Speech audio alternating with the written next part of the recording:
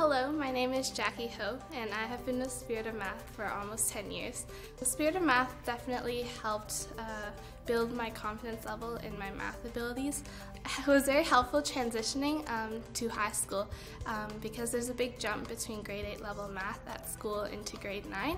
And I learned all the math concepts early on in Spirit of Math, and so when I entered high school it was a lot easier for me to transition, and I didn't have to worry about my grades during my math courses.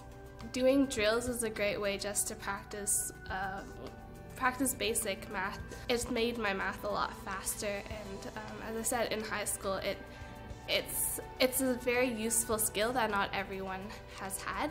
And problem solving as Spirit of Math, you learn to solve them individually and with a group, and so it builds teamwork skills and communication skills, and it's a way for you to learn how to apply math to many different areas that you'll see in real life.